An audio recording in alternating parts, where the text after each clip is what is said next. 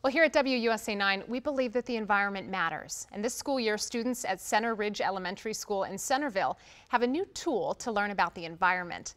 Miri Marshall was there as students planted their own learning garden, and she gives us a tour. With gloves and shovels, students got their hands dirty planting a garden at Center Ridge Elementary School. This unique learning garden will help students learn about natural systems and healthy eating. Educators say this will also provide lessons in social studies, math, and more. The school was awarded a grant from Cox Communications and through the Project Learning Garden program with Captain Planet Foundation.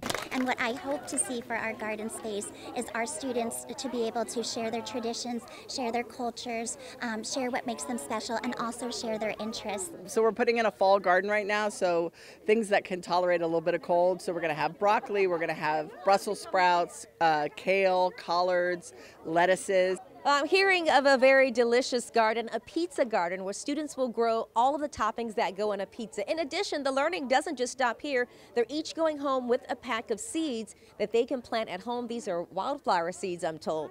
In Centreville, Miri Marshall, WUSA 9.